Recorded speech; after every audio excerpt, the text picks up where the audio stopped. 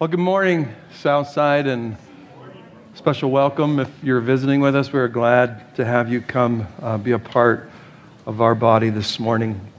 Last week I mentioned a need or a ministry that we were beginning, a community group, and just grateful for the answer, the way you all answered. We have some nursery workers, some great people who volunteered to watch the babies so these young families can study the Word of God together. So pray for them. That starts, for those in it, that starts this Thursday, 6:30, back here in the nursery. This morning, we're going to go back into our study through the book of Romans. If you'll turn to chapter 12, the theme of this book, I'm not ashamed of the gospel. It's the power of God for salvation to all who believe, to the Jew first, then to the Gentile. For in this gospel, the righteousness of God is revealed from faith to faith. And so we have been learning about this beautiful, powerful gospel, and now we are currently in chapter 12 looking at how does a justified believer live? How does someone who's been saved live for the Lord Jesus Christ? And Paul is showing us that beautiful portrait. I love what Thomas reminded us in that song, is that the only sin that we can overcome is forgiven sin. And that's why there's a therefore. That's why the mercies of God in Christ, we are going to battle sin as sin that's already been forgiven because Jesus Christ hung on a cross in our place. That's the empowerment for putting to death the deeds of the flesh. So we learned last week that in Romans 15, if we want true change, it's going to come through the Word of God, learning it, knowing it, understanding it, meditating on it with the Holy Spirit, attending it and applying it and showing us its truth and conforming us to what it's called, what God commands. Spirit, do, conform, make me, and change me. So the Word of God and the Spirit of God. And so I don't want you just to get smarter through Romans 12. I want you to look more like Jesus Christ, to behold Him and become like Him. It's all by faith. Do not turn away to yourself. Turn to Him. Look to Jesus, it said in Romans 7. You're married to Him so that you might bear fruit for God. Keep living by faith. Keep going to Jesus for these fruits. And so we're looking at chapter 12. We have a general outline. The principle in verse 1 is to offer up your body as a living sacrifice to God. The response to this gospel is a whole-bodied presentation to God. And then we learned we're to dokomazo, we're to test and approve now what the will of God is. How do I be pleasing? How do I live? What is pleasing to this God? And the first section we moved into was humble, faithful exercise of the spiritual gifts that God puts within us to build up the body of Christ. And now we're in verses 9 through 21, looking then at more the practical life of love. How do we live before believers and unbelievers as we love God and love others? And so last week we saw that Paul began with this great fundamental principle. We called it a divine directive that is really the lead statement of this whole section now. In verse 9, let love be without hypocrisy. Let love be without hypocrisy. The more excellent way, agape love, this love that can only come from the Holy Spirit. No human will ever be able to produce agape love. And so it's a love when God puts the Holy Spirit within us and we believe and receive Jesus Christ. There is a love that can be supernatural, that all men can know you're His disciples because you have love for one another. And there's a way to quit wearing a mask and being fake and just trying to act out love. Walking in and saying, this is the performance that I do. This is what you're supposed to do if you're a Christian. This is now this organic, beautiful love flowing out of you because you've been joined to Jesus Christ. It's otherworldly. You can't produce it. Only the Spirit of God can. Now this morning, we're going to take up Romans 9b. So 12:9b. Let love be without hypocrisy. Abhor what is evil and cling to what is good. Let's ask God to add the blessing to that word this morning that we will examine. Father, we come before you and I pray just by your Spirit illuminate these words now to the people in this room. God, for those who are at home live streaming, for those who are sick, God, take these words and use them mightily now in our lives. I pray that the fruit would be this deep love in every one of us that abhors what is evil and clings to what is good. God, deepen that in every heart this morning. For your glory, we do pray. Amen. Amen. So now we begin our quest to dokimazo, to look at what God wants, at this love that is real and genuine and not hypocritical. And the first thing we're going to learn is that when we love one another, is we must be those who abhor what is evil and we cling or we cleave to what is good. And so this love is to be genuine. And that's what the gospel has done to us. And it's a pure love. But now Paul says it's also a principled love. It's a pure love. And so I was going to do this statement in all of verse 10 this morning, but I just got stuck in it as I started studying and prayed. This statement is loaded. And the more I realized how full and rich it is and just how much, I just feel like we need to park on it as a body this morning, and we need it to spring up deeper in our hearts. And so Paul starts out with one of the biggest issues in our day and time as you start to think. When you think about love, the kind of love that God wants from us, right away he says it's about evil and good. Hating what is evil and loving what is good. And in this statement, there's just so much to guide us and help us in our love. It starts with the first question that's being asked on really, I think, a daily basis in our land. And it goes back to, was it Pontius Pilate or Herod? I forgot to look it up. When he says, what is truth? Anyone know the answer? Pilate. Who? Pilate. That's what my notes say. So I got it right. Pilate. So now, hotshot, what is truth? I'll answer that after the service, right? Is there objective truth? And this means that there's an absolute truth, and truth that shares what is right and what is wrong, demands absolute truth, or is truth subjective, where it's what I feel, it's what I think, it's what other people tell me. And so this is beginning, is there a standard of right and wrong? Is there good and evil? And how does one ever discern that? How do I know how to live my life? This verse is just so simple, but it gives us this huge world and life view as we begin. And so I was just thinking of all the young kids getting started. I wish someone would have told me this when I started. This needs to be important to you youngins, because you're being hounded on a daily basis by the internet, school, friends, music, wherever you go. It just keeps coming at you like a fire hose, telling you that there is an absolute truth.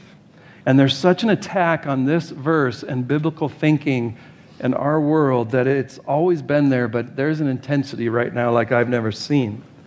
So how am I to think about all that's coming at me in this world with subjective truth and lies? Do I need to read and stay up on all the teachings and the trends and the philosophers and read all the posts and the blogs? Because you can't. You'd be at it. It's coming so fast, you can't keep up with it. So I just want to set you free this morning. No one can stay up with it because it's moving too fast. But the church is blessed that we have some scholars and amazing men and women who keep up with this stuff and keep us informed and write books. Thank you, Jesus.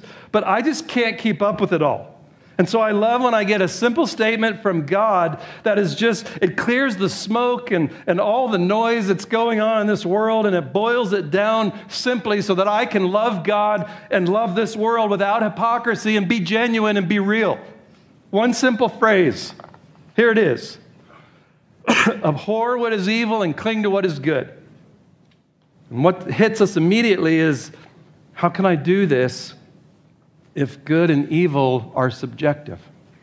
How can I do? How do you hate what is evil if everybody's got a different definition of what is evil, or if there even is something evil? You have your truth and I've got mine. No one can really know what is right or what is wrong. Everything's just relative is what we're being told. And unfortunately in the church, we're starting to drink it up like Kool-Aid. We're going back to the garden where the devil said, did God really say? And we struggle because some of us, we just know really nice people who have been nicer to me than many people in the church, which makes me sad. And they might have gender issues or pronouns or gay, whatever it would be. They're so nice to me. You can't tell me that that's wrong. What difference does it make if they're not hurting anyone? Why should that bother me? How can something so good be wrong? And so what happens is we have to change the truth of God and what He has said. And we can come up with really clever ways to change the truth. And we can say, the Bible's so confusing. Dad, who can really understand it? It was written 2,000 years ago. It's just outdated. It's not relevant to where I live today. We can take texts out of context and show why these sins are okay. I've been hurt by so many Christians that I don't care what's true in the Bible. I'm just glad somebody loves me. And I want you to catch this morning. Abhor what is evil and cling to what is good. There's a sandwich. I'm going to call it a love sandwich. Just love. Look at me at verse 9. Let your love be without hypocrisy. And then verse 10, be devoted to one another and brotherly love. And so you got agape, don't have a hypocritical love, have brotherly love for one another, and right in the middle, abhor what is evil. Somehow that's love. And they feed and they build off each other. And we see that hating evil and cleaving what is good has to do with love. And so we got to figure that out this morning. But what I want you to see first is that this statement demands objective truth. You must have it for God to command this. It can't be subjective. It can't be what you feel, what you think, what you want it to be. If you're sitting here this morning in that place, I want you to let this hit you that it can't be that. The gospel is to change you. You don't change the gospel. So there's no way that you can abhor what is evil if the truth is subjective. That is evil for God to command that, and that would be unloving if the truth is subjective, to hate what is evil when everybody's got a different definition. You can't command this unless there's an absolute truth to the creator of this universe that this is what is evil. And if it's subjective, this is an evil command. But if you're called to abhor it and cleave to what is good, there has to be objective truth that is right and wrong. And what is more, as I'll share later, it has to be what's best for you and what would harm you the most in good and evil with God. So God's definition, His standard of good and evil, is what is best for His creation. It's how we were designed. It's how we work. These aren't to make you miserable. They're to make you happy. They're to bless you. It's God's design and orchestration. So it's not to make you miserable. If you're a young kid here and it's just miserable that my parents are making me think and live this way, and I want you to know that God's design is to bless you and to make you function the way He designed, where you're going to be at your best, joy, and happy. So this absolute truth isn't to destroy you, it's to make you. I want you to see that this morning. So right out of the gate, there's objective good and objective evil defined by God. And it can't be defined by me. That repentance needs to take place if you're the one defining it. See, this could change some of you mightily this morning and help you truly love some image bearers of God. You can love people and not just say, hey, if it's good for you, you do you. You're not helping those people at all by saying, hey, go ahead. If it feels right, do it. I'll be your friend no matter what. I'm with you. I don't judge anybody. You're not doing them good. You're doing them harm. You're actually hurting them. And so I want you to look at how God's saying, I want you to be blessed. I want you to see there's absolute truth. And this is the best thing for image bearers. It's the best thing to bring to bear and to reveal and preach. That there's nothing better for humans than this. That's not love to say the other. It's hypocritical love. It wants to be accepted more than you want to help them eternally. I'll say that again. It makes you want to be accepted than to help them eternally with their souls with God. That's hypocritical love. That's using people instead of loving people. And that's what Paul's after here this morning is love. This could do so much for parents this morning. And I'm going to tell you that for 10 weeks, what this could do for parenting. Come to that class. So the question that should be in your heart then is what makes good good and what makes evil evil? It's just kind of stated here and it's not fleshed out. And so what I want you to do is stay in the flow of Romans with me. Romans 12:2.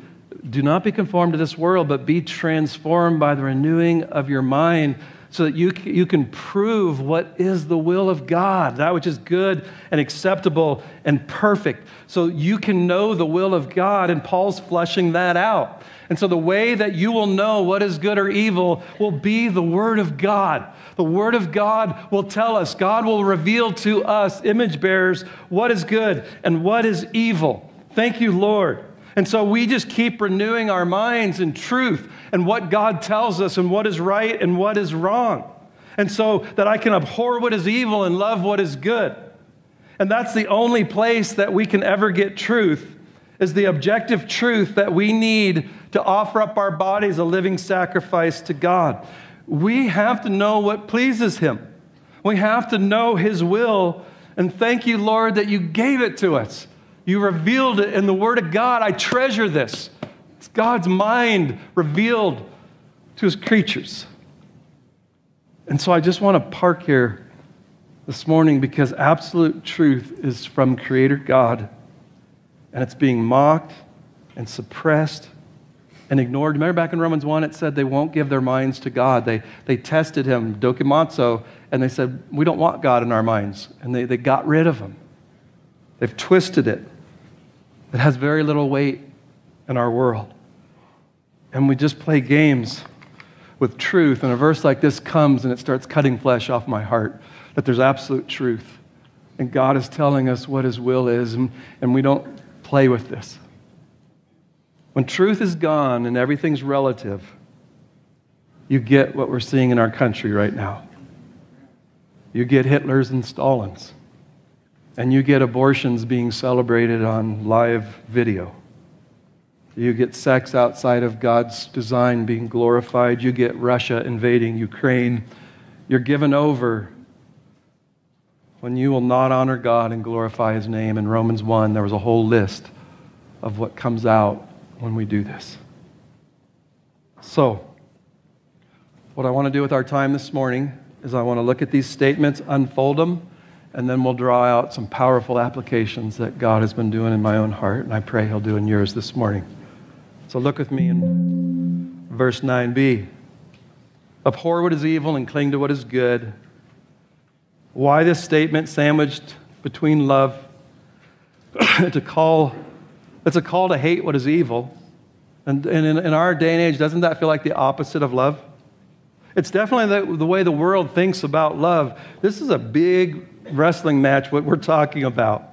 The way many Christians think today about love is unbiblical. And so this is a great moment. I'm challenging you to renew your minds to change this morning according to God's Word. And I don't think it's a natural transition here.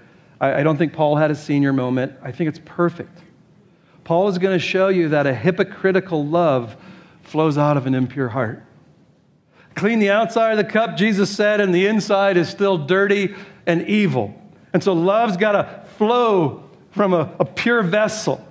It's an interesting connection that the true love of God abhors evil and clings to what is good. It hates what He hates and it loves what He loves. When you love God, you love what He loves and you hate what He hates. That's what happens in the gospel. You're made alive to God. So whatever God hates, I hate. Whatever God loves, I love. And that's what He's showing us here. To love others and do them good, abhor evil, love them, bring good to them, cleave to it. This is true love, to do this. Paul, you're so right to go here first. When Paul was writing Timothy to encourage that young minister, he said, Timothy, the goal of our instruction, our teaching, is love from a pure heart and a good conscience and a sincere faith. That's everything we're looking at in Romans. This is our goal, is love from a pure heart. If I had to summarize what Paul's going after, he's saying love burns best out of a pure vessel. Paul, with one phrase, is putting to death much of what is put up as love in the church today.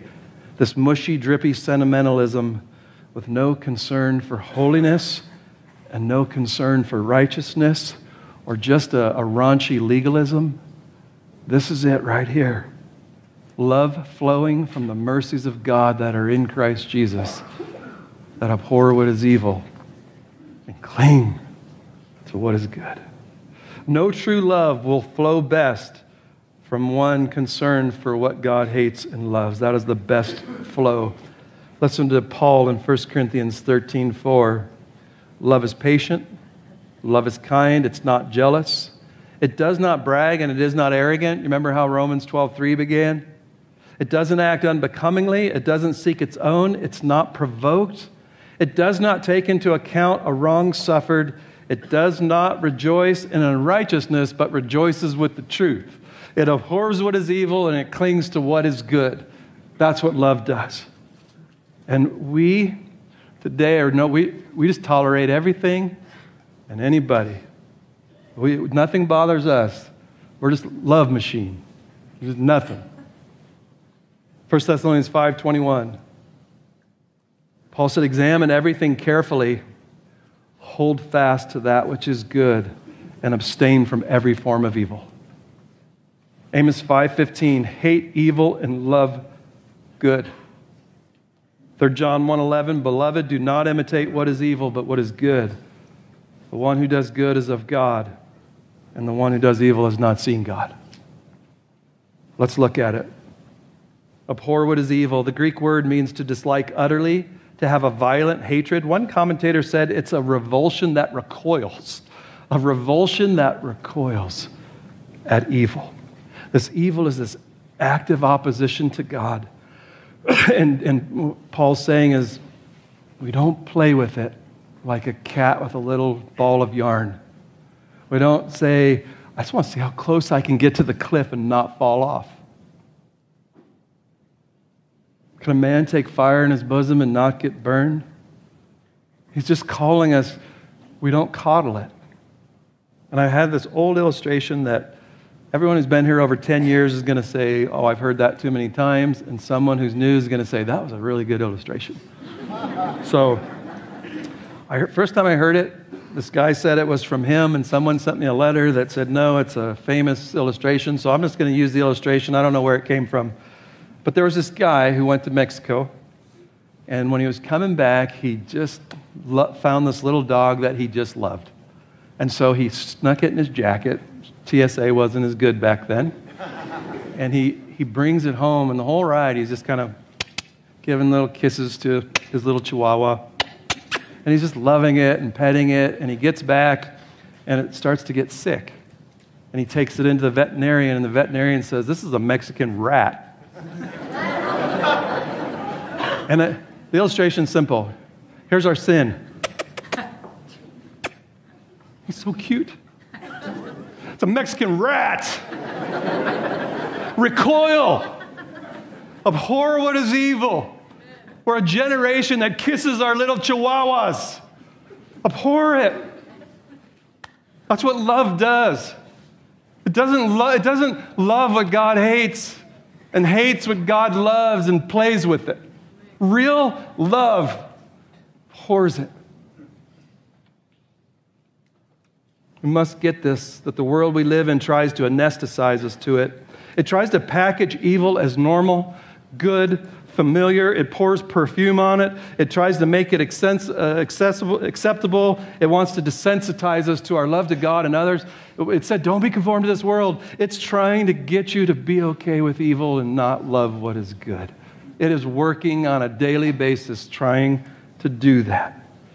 Evil will never benefit us. Guys, evil will never help the beloved of God. It will never be acceptable to God, that which is good and pleasing. If that's the fulfillment of the whole law, evil will never do either. It will do the opposite of both. In Isaiah, when he's condemning God's chosen people, the elect of God, why would God give over Israel? And he gives a list of some of the things they're doing, and the one is you're reversing right and wrong. You're switching good and evil. You're changing it. And that's our culture. And I hate to say it, it's happening even in the church. And I pray that if I ever do that, you come up and shake me. Abhor what is evil. Cleave to what is good.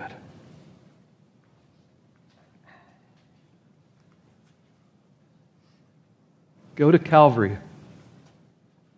and see the Son of God hanging, mocked, bleeding, and you see how much God hates evil. God hates it so much that he spared not his own Son on a cross when he put that evil upon him. This is the fountain that will make our heart abhor what is evil and cleave to what is good, is Calvary's tree. Like, you can't look at that and say, I want some more evil. I abhor what that did to the Son of God in my place for me. And I cleave to what is good, the Lord Jesus Christ. So cling to what is good. But before I move on to that, one last thing is, I abhor evil and sin first and foremost in my own heart. The hypocrite abhors it in everyone else. And you're not going to have true love until it starts here. And I'm the greatest of sinners. That should be our argument. No, I'm the greatest. No, I'm the greatest. And when you see that and hate what's in your own heart, you can begin to love. And so we can't be hypocrites and point our fingers at everybody else. It just starts right here. And then we go out to love and help people to see evil and to see what is good. That's the gospel. Cling to what is good. I love this word for cling. It's kind of this idea of super glue, where you take two pieces of wood and you glue them together. Fasten yourself to good. Be super glued together with that which is good, so you can't be separated. Evil is wicked and ethically profane. The root word for evil is what we call the devil, the evil one. But good here is that which is just thoroughly moral. I love when the rich young ruler said to Jesus, good teacher, and he said, who's good? Only God is good. And so good is just God and what he makes good and defines as good. We read it this morning, Philippians 4:8. Finally, brethren, whatever is true, whatever is honorable, whatever is right, whatever is pure, whatever is lovely, whatever is of good repute, if there's any excellence in anything worthy of praise, let your mind be super glued to it, cleave to it, dwell on these things. Love what is good. The word is used here when Christ quotes it in Matthew 19. He quotes it from Genesis 2. In Genesis 2, Moses writes, for this cause, a man shall leave his father and mother, and here's our word, and shall cleave to his wife, and they shall become one flesh. I want you to be wedded to what is good. And that's the best marriage there's ever been, is to be wedded and joined to Jesus Christ. Be joined to that which is good, forsaking all others, which is evil. And I will give myself unreservedly to that which is good. I've been given the good things of God, all of his grace, his excellencies, his word, his people. And when evil comes as a suitor, shut it down and say, I have another. I have a better lover, the Lord Jesus Christ, the good thing. So the excellent things in Christ and all of the blessings that flow, the fount of every blessing. And so turn from evil, but it's what you're turning to is Romans 1 through 11, the beauties of Jesus Christ. Turn to the fullness of the gospel, cleave to it, live in it, hold it, treasure it. Paul said, do you not know that the one who joins himself to a harlot is one body with her? For he says the two will become one flesh. But the one who joins himself to the Lord is one spirit with him. Be glued to Christ, the good shepherd. Cleave, be married to what is good. Abhor what is evil. Paul wrote to Timothy in 1 Timothy 6:10, "For the love of money is the root of all sorts of evil. And some, by longing for it, have wandered away from the faith and pierced themselves with many a pang. But flee from these things, you man of God. Flee and pursue righteousness and godliness and faith and love and perseverance and gentleness. Pursue what is good." Timothy in 2 Timothy, "Flee youthful lusts and pursue righteousness, faith, love, and peace with those who call on the Lord from a pure heart." Just Romans right there. So let's open this up and get to the heart of it. Are you ready to get to the heart of it? Yes. That felt like the heart of it, but we're getting in the heart of it now. This is what made me bleed all week. I want you to come join me. So I want to open it up. So much of what is taught today is this. We're called choose against evil and choose for good. And I'm going to call this the religion of the will. I'm going to call it moral willpower is what is filling our land. And our churches are full of it, and it's why so many fall away and cling to what is evil. Why so little love flows from us. This is about agape and love. And this is hurting us from the love that could flow. Why our love is hypocritical is look at me. I choose what is holy, and these people don't. I'm better. It's just hypocrite. You're just a big old hypocrite. J.C. Ryle said, don't teach your kids that the world's so bad and evil. He said, let them know the worst evil dwells within their own heart. I don't drink, date, or chew, or go with girls who do. I'm better. And what that produces is self-righteousness, haughtiness, better than thou, shooting up everybody else. You're like, why can't I win anyone to Jesus? I shoot everybody and tell them they're wrong and I'm right. Why isn't that producing fruit? It just doesn't seem when sinful people walk into our midst and they sit by you and you don't like it. I don't want my kids looking at someone like that. When I was a youth pastor, when I first graduated seminary, I had these ladies pull me aside,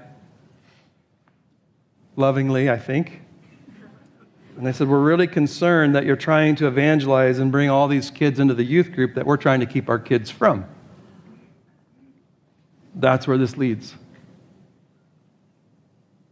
And maybe you've spent your whole life there. It's all that you've ever known is Christians do this and they don't do this.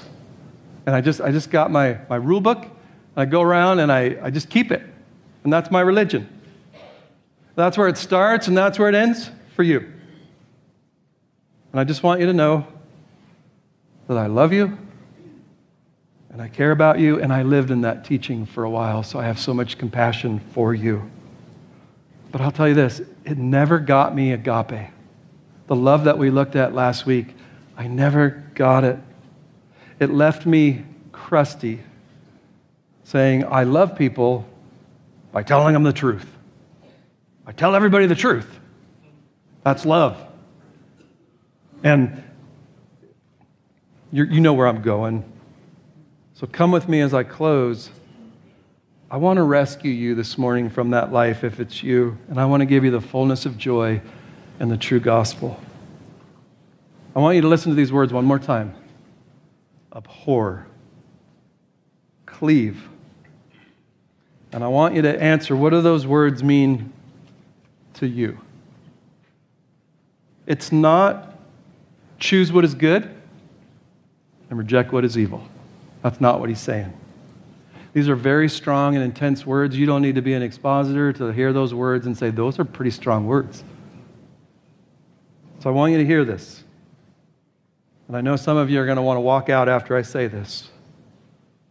God does not just want you to choose right behaviors.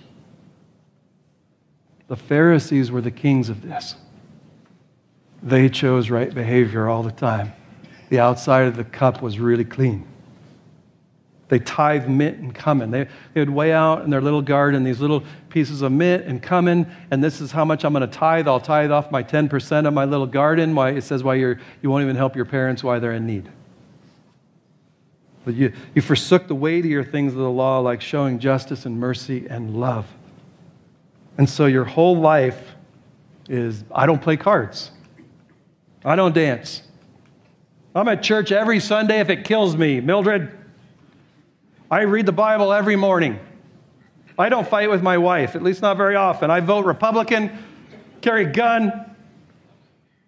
That's all it is. That is all it is for you. But when we start moving into what Paul is doing this morning, it makes you very uncomfortable, right? You start getting uncomfortable because God wants your heart. He doesn't want just these behaviors with no heart. That was the whole Old Testament. I want your heart.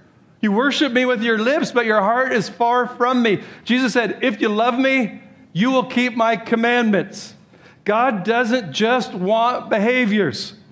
Okay? He wants the heart. God wants a change of heart towards what is good and what is evil. I could set you free this morning if your whole life is just, I choose what's good and bad, and you've never had a heart.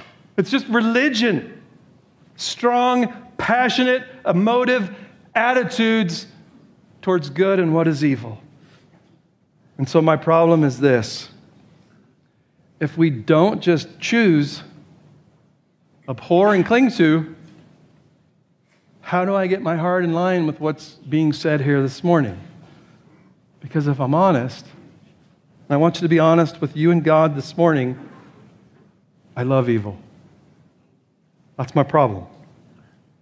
And I don't really like what is good. I do it because my parents taught me to. I just do it. And so, if I love evil, how can I get my heart to abhor it? I can choose evil or good, but I can't make my heart abhor what is evil. And if I don't like what is good, how do I muster up and get my heart to cleave and want what is good? How can I ever fix this? And some of you might have come to church for decades, and you're sitting here with that exact problem. I can't make my heart do that. And I'm the most frustrated, miserable person in the world because I just choose what is right and wrong, and I'm in this miserable life and miserable battle because I don't desire any of it. But I do what is right. So that's the right question to ask. How can I fix this? And Jesus told Nicodemus how to fix it. Nicodemus, you must be born again if you'll ever enter into the kingdom of God. You need your stony heart taken out, and you need God to put a new heart within that abhors what is evil and clings to what is good. This is the new heart religion, not the new behavior. And so I've never loved just behavior. He's always wanted your heart. And we're staring right in the face of it. A new heart has to be given to do this command. And that is the only way that this could ever happen, because what is born of flesh is flesh. You'll never love what God loves and hate what He hates. You can't change your heart. And so I want you to listen to the promise that God made in the new covenant in Ezekiel, saying, here's what I'm going to do. And He said this, moreover, God says, I will give you a new heart, and I'll put a new spirit within you. I will remove the heart of stone that loves evil and hates what is good. I'll remove that stony heart from your flesh, and I'll give you a heart of flesh. And I'll put my Holy Spirit within you, and I'll cause you to walk in my statutes, to love. And you'll be careful to observe my ordinances. And you'll live in the land that I gave you and your forefathers, so you will be my people, and I'll be your God. And I'll save you from all your uncleanness. And I'll call for the grain and multiply it, and I will not bring a famine on you, and I will multiply the fruit of the tree and the produce of the field, that you may not receive again the disgrace of famine among the nations. Then you'll remember your evil ways and your deeds that were not good, and you will loathe yourselves in your own sight for your iniquities and your abominations. I am doing this for your sake, declares the Lord God. Let it be known. Be ashamed and confounded for your ways, O house of Israel. I'll give you a new heart. This is the gospel of Jesus Christ. Quit trying to do what is right to be right with God. You can't change your heart.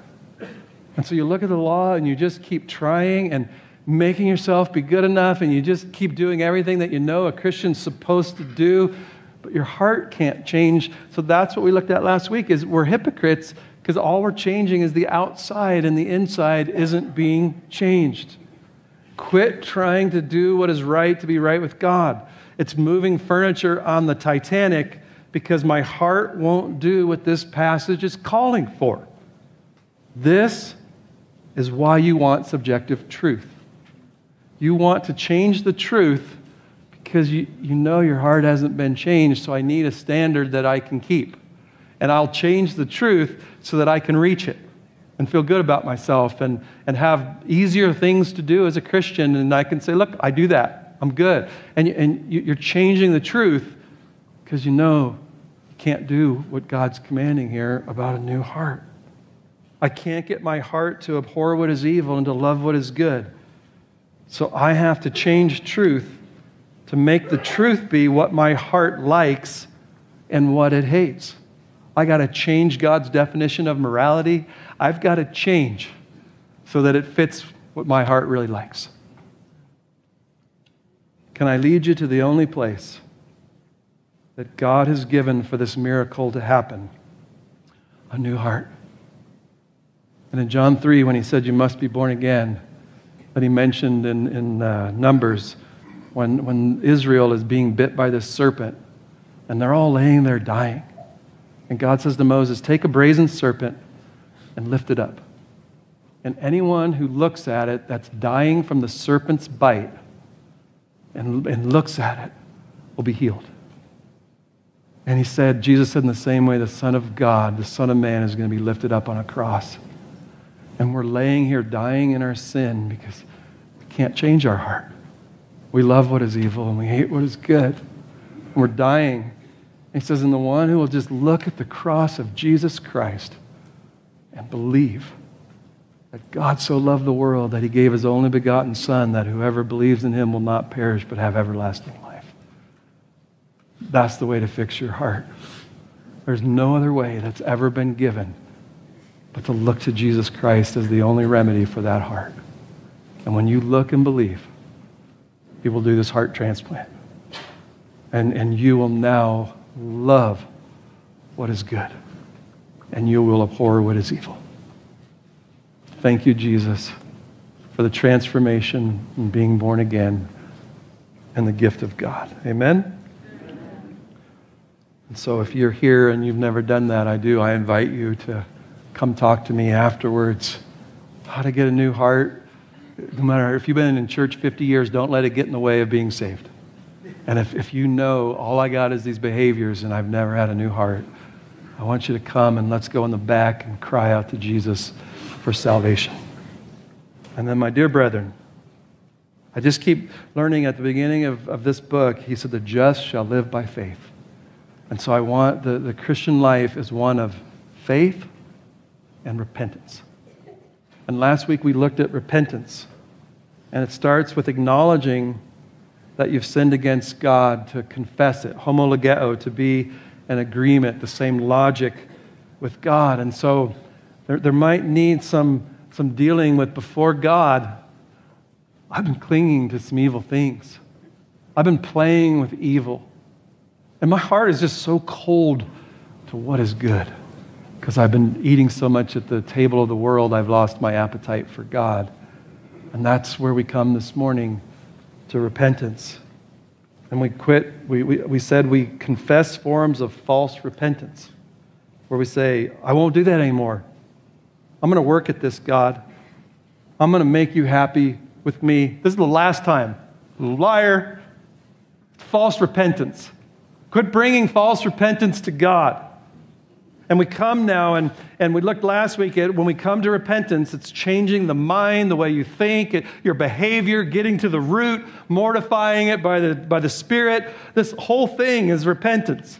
And now we got to discern and repent the underlying heart motivations that drive you to the sin. And now we got to look at the idols of, I don't know if it's you're always complimenting somebody because the root is, I just want to be approved. I just want to be accepted. And deeper is, I'm not believing that I'm really accepted by the Trinity and in there. And so with sin, you got to drill. You got to go deep. I'm just finding just repentance of, I should have said that.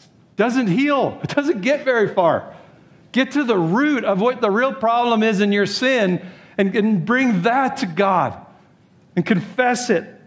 And then cry out to God, receive His forgiveness by faith. I can't say I grew up where, okay, I got to go pray 3 Hail Marys and 2 Our Fathers to feel better about my sin. I got to believe the gospel that He cleanses you when you confess your sins of all your unrighteousness. I'm going to live into the gospel. I'm going to receive your forgiveness and not try to do better tomorrow, and then you can forgive me.